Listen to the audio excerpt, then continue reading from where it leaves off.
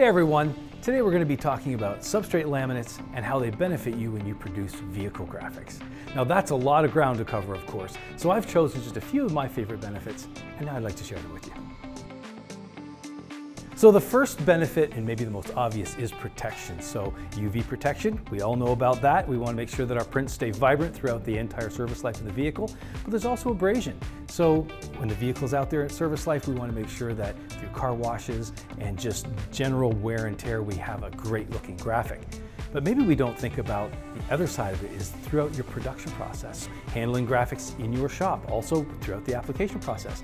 Not to mention, maybe you're shipping these graphics out to someone else to install. You want to make sure that they land there looking absolutely perfect and ready to go.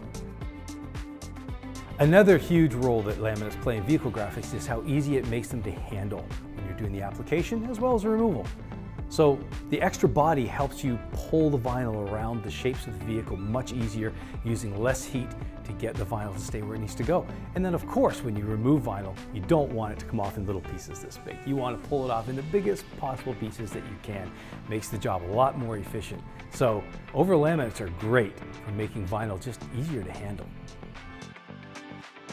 My favorite benefit that laminates give vehicle graphics is stability. Now we talked about easy application and removal. Of course, that is one form of stability. Also the service life of the graphic itself. So if you've ever seen a deep channel that's down absolutely perfect, that's partly because the right laminate is there stabilizing it and holding it in place. And maybe even around some of the corners and the edges where you might have a little bit of tension in the wrap.